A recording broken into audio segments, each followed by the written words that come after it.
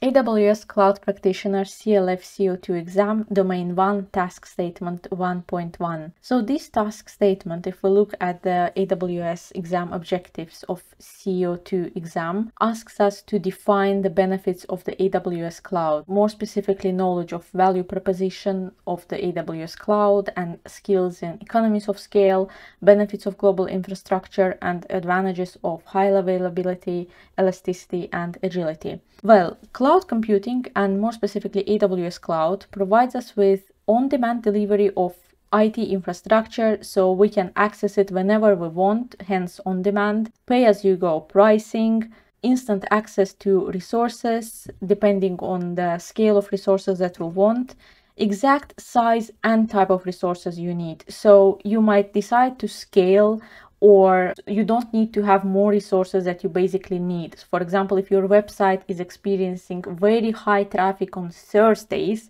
out of all other days of the week, you can decide to scale your resources on Thursday and scale back downwards on other days of the week. AWS owns and provisions hardware and software if applicable, so it can only provision hardware or it can provision software as well, depending on the specific service that you want to use. And there is, in that case, no need for expensive on-premise deployment. More information about traditional IT infrastructure can be found in my previous video about traditional IT infrastructure. In our everyday life, you must be using cloud computing, maybe without even realizing that you're using it. For example, if you're using Gmail, if you're using services like Dropbox, if you're using iCloud service, it means that you are using cloud computing in your everyday life. A very basic example is that Gmail provides you with 15 gigabytes of free storage when you create a Gmail account. So whenever you receive emails with attachments, they obviously take space and they are not hosted on your local devices. They are hosted on the Gmail provisioned infrastructure. Same is for Dropbox and same for iCloud. iCloud and Dropbox provide you with free storage, free limited storage as well, and you can pay for additional storage if need be. There are 6 advantages of cloud computing that you need to clearly understand for the exam. It's agility and speed, elasticity and scalability, fixed expense versus variable expense. To be more precise, you trade fixed expense for variable expense, economies of scale, no need to maintain data centers, and go global in minutes. We will speak more precisely about each of these 6 advantages now. So agility and speed. As the word agility suggests, you can spin up resources very quickly. Imagine that you decided to deploy an application, to test it, deploy it immediately. So you've got an idea and you need to get it working immediately. And you can test and deploy applications, spin up resources for those applications very, very quickly, within minutes, if not seconds. This will make time to make for applications shorter. So if application would take a month to test, for example, imagine that you are developing a new application that would provide taxi services for customers in your town. It would take normally a month to test this application for Windows users, if it's a web application, for Windows users, for Linux users, for Mac users. If it's a mobile application, it would again take you a lot of time to test it for Android users, for iOS users, and time to make for the application would take a lot of time. With cloud, when you provision these resources, so you don't need to have a server to set up Linux, OS and etc. yourself, you can just deploy a Linux instance on AWS or a Windows AMI instance. And this in turn reduces the time to market for the application. So the faster the application is ready, the faster you can market it, publish it, and users can start using it. So it increases the overall agility across the organization. Across different teams, software developing team, QA, QC testing, technical support, they all obviously work in different phases of the application development. And each team, if the resources can spin up quickly and provision quickly, can do their job more efficient and faster, and hence increase their agility among the teams. Elasticity and scalability. I really want you to remember elasticity term very well, and more importantly to understand it. So elasticity means that there is no need to over-provision resources. As we discussed previously, if out of all days on Thursday you have higher traffic, there is no need to deploy 10 servers out of 7. For example, you normally need 7 servers, and on Thursday you need 10. So you don't need to over-provision 10 servers. You can provision 7 servers and scale as you need, and scale downwards when you don't need them. So that means that you are covered during peaks of business activity, and resources can be easily scaled up and down. And this can be done with very short notice period. The resources can scale up and down automatically, even without you realizing that this is happening, just based on the peak activity, or you can manage this process. But again, there is a very short notice period for this. When we talk about fixed expenses and variable expenses, I want you first to understand what is the difference between these two expenses. That's why we're having a very short accounting session here. So fixed expense is the expense that you have for long-term assets. It can be machinery, land, as a equipment. In our case, it can be servers and data centers. Whereas variable expenses, these are recurring expenses to maintain your IT infrastructure. But for any other IT or any other non-IT business, this is just recurring expenses that you continue to incur every month or every year. These types of expenses are also referred as CAPEX and OPEX, where CAPEX is something similar to fixed expense and OPEX is similar to variable expense. The full definition is CAPEX for capital expense and OPEX for operational expense. When you have a cloud, you don't need to incur fixed expenses, so you don't need to have additional servers or data centers, meaning that you trade fixed expense for variable expense. And this reduces your total cost of ownership. Total cost of ownership is the total cost of assets owned by the business. And obviously, if you don't have fixed expenses, the total cost of your ownership reduces.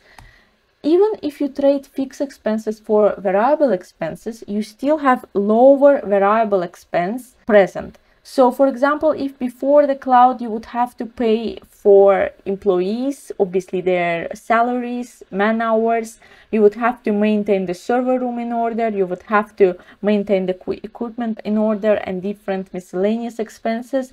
The variable expenses with the cloud are still lower as they might have been with on-premise infrastructure. Just to show you a better example of fixed and variable expenses, we're going to look at this picture of SpongeBob.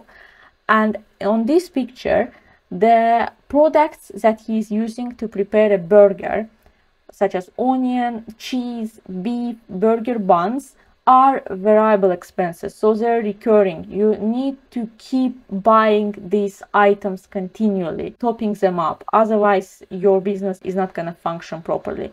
But also on this picture you can see a stove, you can see a kitchen top, you can see his spatula and different equipment that he uses to prepare this. Or on the left you can see the machines that provide customers with Coke or different other beverages.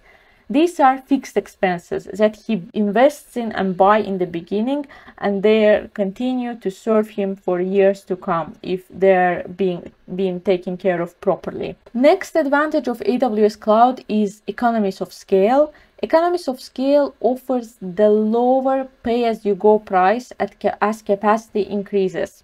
Please be aware that economies of scale is the economic definition, it's not entirely IT definition.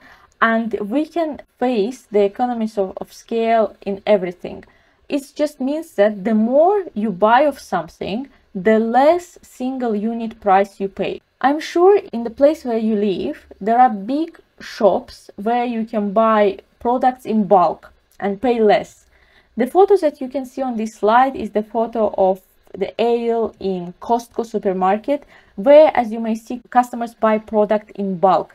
They can buy toilet paper, they can buy juice, sauces, children, baby nappies, and etc. But whatever they do, they buy it in bulk So the price that they pay for a single pack of nappy, single pack of toilet paper is still lower than what they would have paid if they bought only one unit of this product.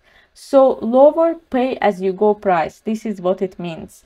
And in the cloud, as you provision more servers, more resources, the price that you pay for a single resource, for a single priced unit gets lower.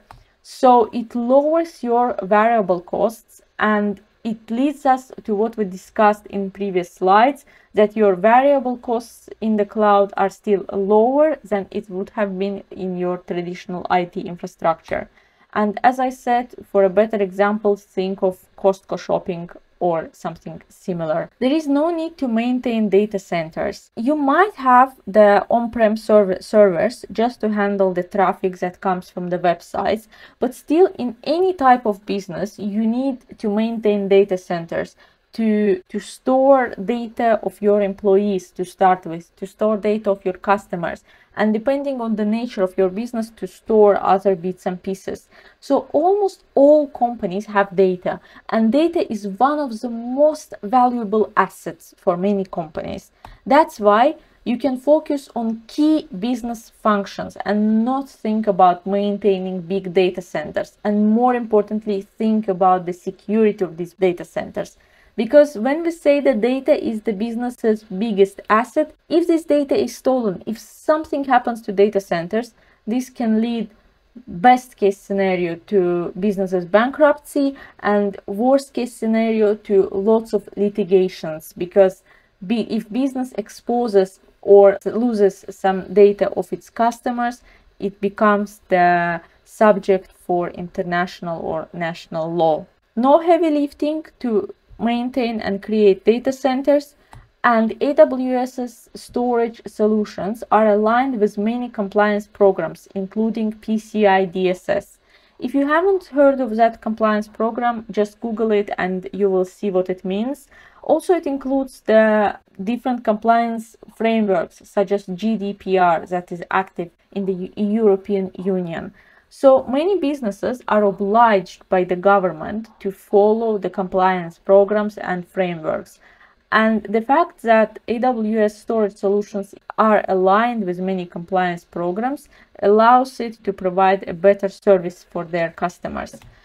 With AWS, you can go global in minutes. So because they have data centers and servers in multiple regions and edge locations. When I say regions, I mean different geographical regions. And when I say edge locations, these are more specific locations that are closer to end users. For example, we can speak about South Asian or Asian region, but edge location can be China, can be India, so somewhere close to the end user. And this is very important, that AWS has physical locations, physical servers all over the world, because it reduces network latency. So the server that provides services from India to Indian users is gonna have less network latency. I mean, end users are gonna have less network latency, as opposed to servers that provide services from US to end users in India. And this is very important for users, because when they have higher network latency, the performance of the website or application is worse, and they usually don't stick to it.